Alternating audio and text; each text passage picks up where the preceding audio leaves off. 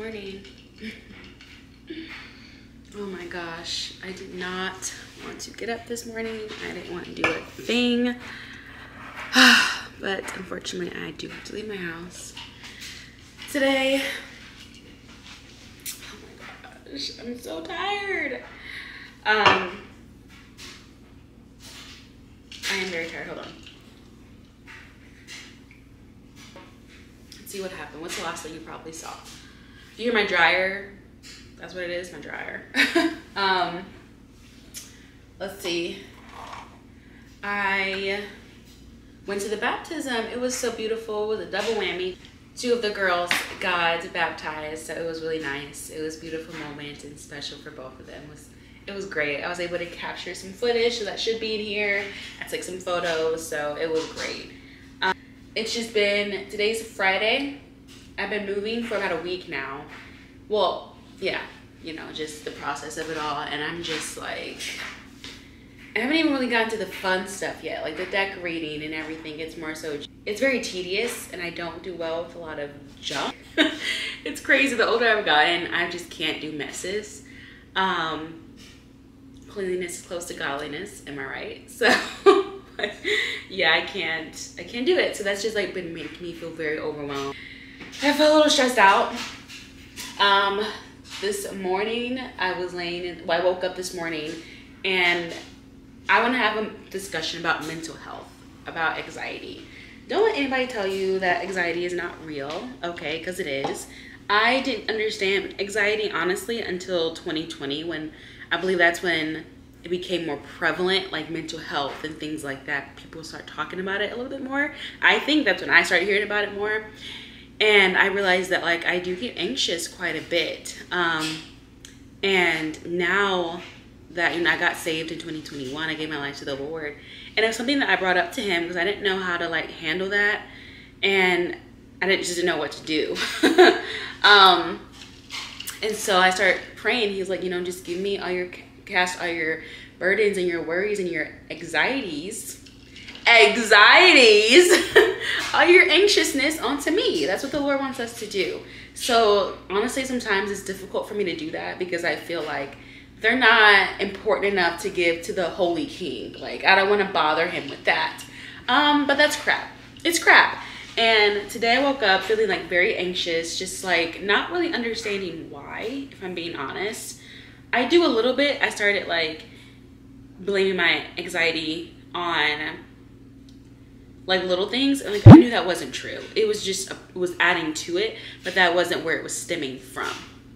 And so I started praying. The Lord told me like to pray, and I told him I couldn't because I didn't want to like burden him with that. I'm just being real, totally transparent with y'all. Hope that's okay.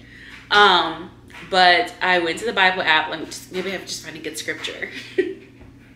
Went to the Bible app, and literally, I kid you not, for some reason now when I open up my Bible app, I go to like the scripture, like say I choose like Philippians or something, right?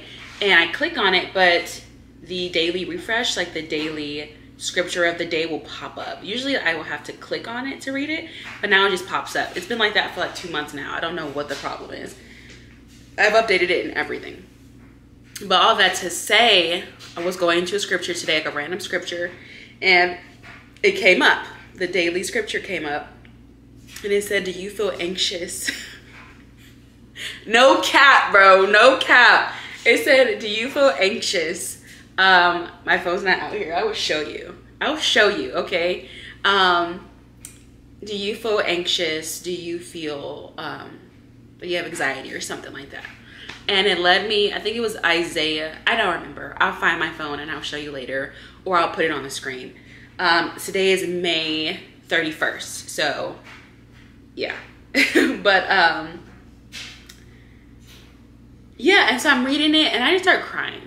Like, God, you are so good. And so I just started talking to him about like what I was feeling anxious about and things like that, speaking life over myself and my mind and things like that. And I would love to like kind of talk about that a little bit more because it's something I've dealt with for pretty much I feel like all my life, but I just didn't know what it was. Like suddenly feeling overwhelmed or suddenly feeling anxious about something, and just like really giving it to God and him helping me through that and guiding me through my anxious side has just been quite beautiful and transforming to me.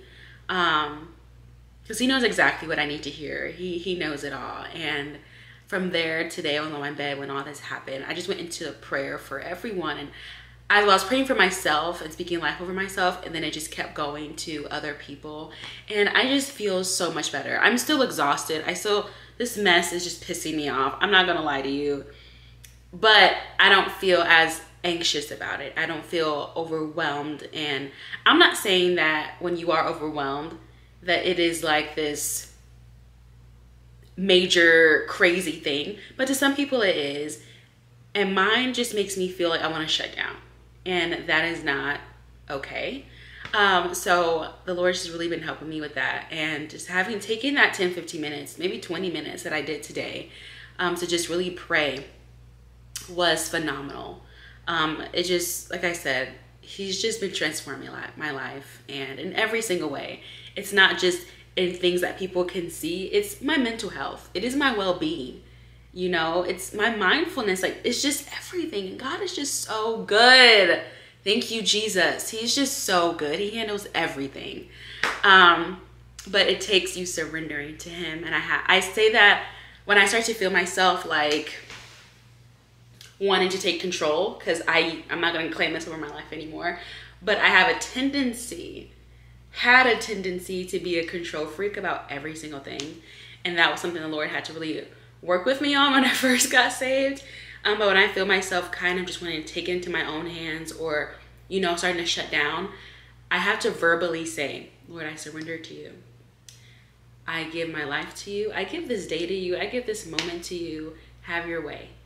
I believe, help my unbelief. Like, I believe you're going to do this, but I'm struggling to see because I don't see nothing going on. I'm still feeling this type of way. But when I'm being honest. And so when I tell him these things, it truly just, it's helpful to me. Just giving it to Jesus. So let me get off my soapbox. I went on a little bit longer than I wanted, but hopefully that encouraged somebody. And because it's not something that I typically talk about with many people.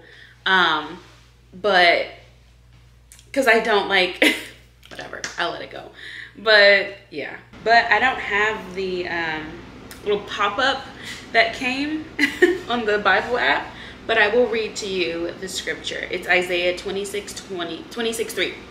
This is in the Amplified version. Let me change this version actually. I'll do NIV.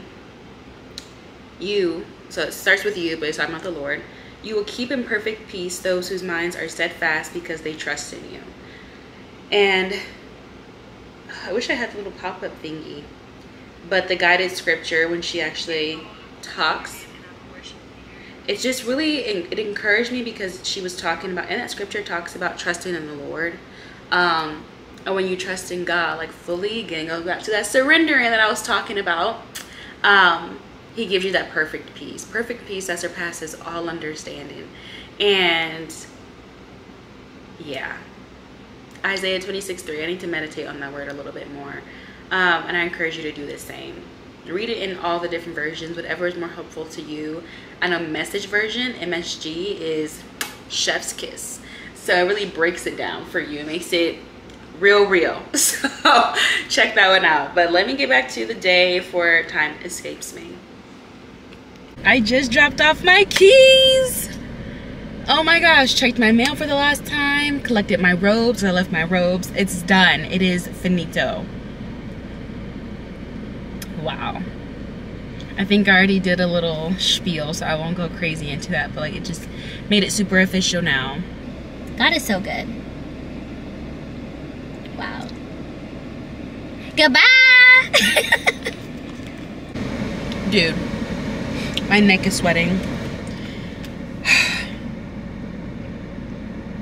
I gotta move. I need to get up out of here. And I'm gonna do a taste test because this is my favorite smoothie joint, but I've got something different today. She's thick. Okay. This about to be so good. I know it. If I have the lamp. right next to me. Can you see it? This thing? Yeah. Literally right next to me, and I need to go take it to Target and return some other stuff. Just a bunch of returns, and if I don't find like the lamp I'm looking for today at Target, or when I go to Home Goods, so I gotta return something to Home Goods too, I was gonna look online because I'm over it right now. So today I need to organize that catastrophe. Let's get a close-up. The pantry. So I've never organized a pantry before, just like cabinets. So this is fun, exciting. I got all these cute things. Let me show you. I don't know if it's enough, but I didn't want to overbuy. But I got this basket. It is wood, I forget, like aluminum? Not aluminum. It's wired, I know that. Wood and black. So this is a 2-holder. I was thinking maybe like protein bars, breakfast bars in that. I don't know. I also got these for my refrigerator. They're liners. I thought that was cute, instead of like seeing like peelings of fruit or veggies in the drawers. I don't like that. That is not cute to me. So I didn't know these existed. Very happy that they do. And I got 2 of these. They sit like this, like you can pull them out, or just so they're not too tall, but like the perfect grab and go type of ordeal. I got 2 of those. However, I was looking in there just now in the pantry, and I'm like, I need inspo because I don't know how to start. So, and I don't like things just thrown in there. It doesn't look cute. It's not cute. So I'm gonna look on TikTok right now. Let me see. Honestly, nobody's giving me what I wanted to see, so I'm gonna just go for it. I'm just going to jump right in. So here we go.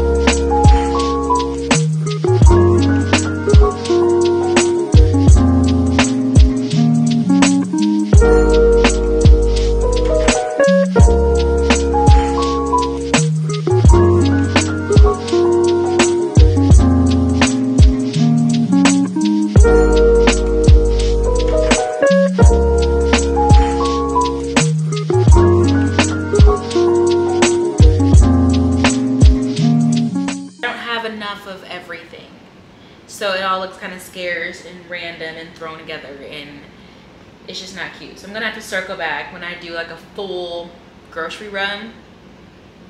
I will, excuse me, come back to this.